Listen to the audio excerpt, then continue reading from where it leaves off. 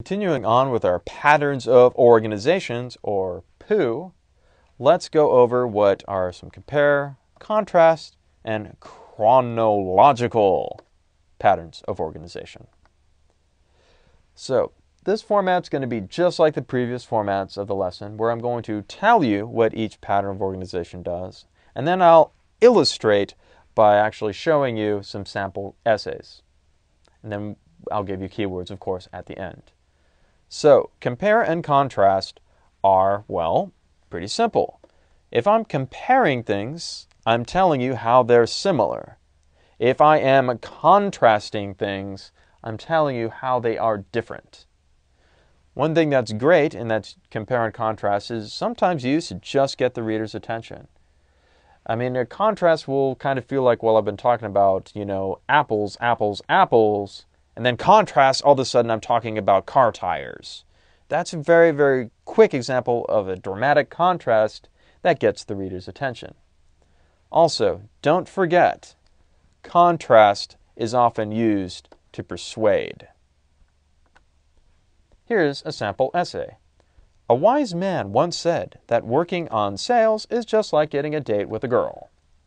You see, when I first started sales, I'd make a presentation of the best car in the lot and then ask for the order. The customer would refuse, then I'd offer one that was a little bit more affordable than they'd buy. In a similar way, that's how I met my college sweetheart. I approached her and said, "Janice, will you marry me?" She turned up her nose and said no in giggly disgust. Then I said, "How about just a roommate date then?" She agreed to that. We dated right up until we graduated. So, what are some of the words that are letting me know that things are being compared or contrasted? Word similar. Or how about more? And we have one more here that was like. And let's continue on with something a little bit more academic. Harry Potter and Luke Skywalker are similar in a few important ways. Let's discuss just 3. One way is that both are orphans. Luke Skywalker lives with his aunt-uncle, and the same as Harry Potter. However, Luke's relatives are far nicer than Harry's. Additionally, both receive the guidance of a wise old man and their journey through their stories. Finally, both characters receive a mystical talisman. Harry is given a wand, which chooses him. This is similar to Luke's lightsaber. So let's underline some important keywords here. Well, we got similar again, and then we got however, and then we have both.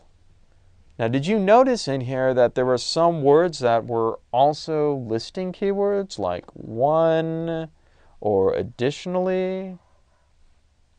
We'll go over this in a bit, but sometimes patterns of organizations are kind of put in a blender and mixed together. But we got both here and similar, which are compare keywords. That is, telling people how they're similar. However is a contrast keyword. If you've read the Harry Potter series, you know how his aunt and his uncle treated him.